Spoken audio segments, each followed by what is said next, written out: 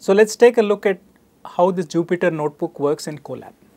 So if you go to this Colab URL colab.research.google.com and you have logged in, then it might show you what you have done before, or it will give you an empty menu and ask you whether you want to import something. Say you can take something from your Google Drive, right, or you can upload something from your computer and so on. Okay, so here I have already done something. So let me just open something that I have already used. So this is the code which I had used as the backdrop of the slides of the first lecture. Right? So notice now that we have cells, right? So we have a cell here, we have a cell here, we have a cell here, and so on. So this is that one-dimensional kind of spreadsheet structure that I talked about.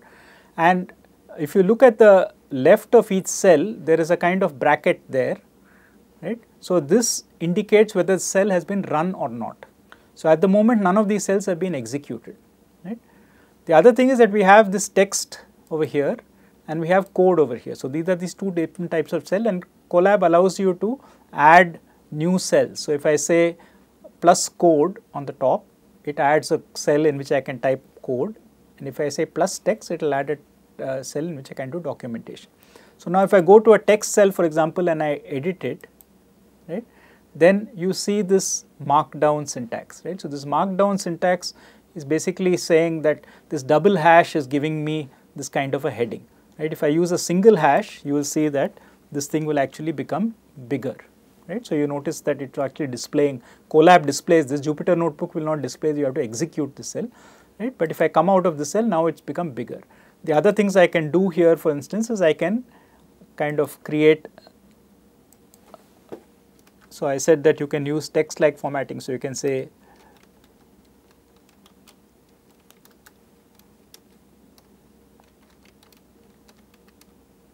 right. So you can use formatting like this hyphen, and this will automatically come out, as you can see on the right, as some bulleted items in a list. So of course now in this Colab environment, this is not true in the normal Jupyter notebook that you would run on your laptop. It actually allows you to do this using this interface where you can say that I want to kind of add, say, a bulleted item and so on, right. So you can actually do this directly, but normally you have to use this markdown. So it's still doing it in markdown. You can see it's using star. So minus gives you a bulleted item, star also gives. So markdown is flexible. So you get this kind of text and it gives you documentation. Now when you come down to the code, for instance, right, now at the moment none of these have been run. So here I have, so this code, let me explain what it's doing. So this first function factors is creating the list of factors of a number n. So it's running from 1 to n, and it's checking all the numbers which divide n and putting them into a list of factors, right. So that's factors of n. And then there are two definitions of prime. The first definition of prime checks whether the factors of n is precisely 1 comma n.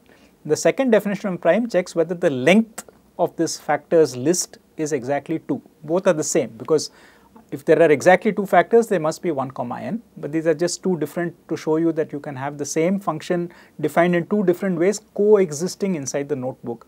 At the moment, neither of these is active because I have not run anything. And finally, here is a function, piece of code. It's not a function actually. It's a piece of code which actually computes all the primes from 1 to 100. So it takes I in the range 1 to 100, right? And if I is a prime, then it appends it to the prime list, and finally it prints the prime list, right? Now see that there is some output at the bottom. So this code actually was run before, and this is what I meant earlier when I said you can export the notebook with the output. So even though I have not run the code even once, the output is there so that you can show it to somebody, saying this is what happened when I ran the code the last time, right? So the output is preserved when you save this file, or in Colab it's automatically saved like a Google Doc, right? So when you reload it or you send it to somebody, they will be able to open it and see the same output that you saw when you ran it. Okay. So now let's see what happens if I try to run this code. So if I kind of hover over this these things, I get this run symbol. So if I run this code, now it's going to complain because I haven't run the code before it, right? So in the current environment, the functions prime and factors which are used here are not there. So in particular, I get the standard Python error which says name error, the name prime is not defined. Okay. So that means I must go and define one of these two primes. So let me say take the second one, right? Now if I try to do that, then it goes through, but now if I try to run this thing, now prime is defined, but I am going to get a different error saying that inside prime the name factors is not defined. So these are all things which are only available at runtime. So when I compile a function, in some sense, when I run a function definition, it doesn't check that those values that the function definition uses are defined, because it will not know that. Factors could have been some kind of a global variable as far as the function is concerned. So it has no idea what to do with that factors. So now that I know that it still doesn't run, I go back and I run factors, right? And now that I have run factors, this prime list will now run. Okay? Now I can run prime list, and this time it will execute and produce the same output that I saw before. Okay?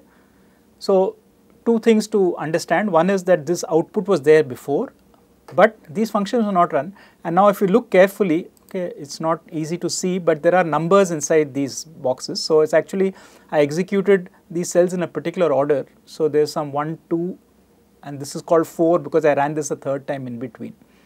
Now I can now, for instance, take this function, this definition of prime, and run it. What this does is it takes the previous definition of prime and replaces it by this definition. So the most recently defined version of prime is available in my environment. So if I run this code again, of course in this case there is no big difference because it's going to be the same thing. Okay, it's going to produce the same output. But supposing I make a mistake, right? So supposing I, instead of equal to, I say not equal to. So supposing I say a number is prime if the list of factors is not 1, n. In other words, I have exactly negated the thing, right? So I have got factors other than 1, n. Now supposing I call this my definition of primes, right? And now I run this, okay? Then what I will get is I will get a list of non-primes. I get, 2 and 3 are skipped, I get 1 which is not a prime. 2 and 3 are skipped which are primes, I get 4. I skip 5, I get 6, and so on. Right? Now if I go back and I take the correct definition of prime, which I have not changed, and I run this again, right, then I get the primes again. So this is the nice thing about this notebook, that you can dynamically, so in this case I made a mistake, but you can have two different definitions of a function, you can kind of interplay between them, and you can come back and run your code without having to go back and do a lot of copying and pasting and editing and all that. So some subset of these cells are available, and the current state of the cells is what is basically according to the dynamics of how you ran them. So let's look at this other example. So here is that sine curve which I had shown on the slide. So the sine curve, again, the previous plot is available, it's not that it is run.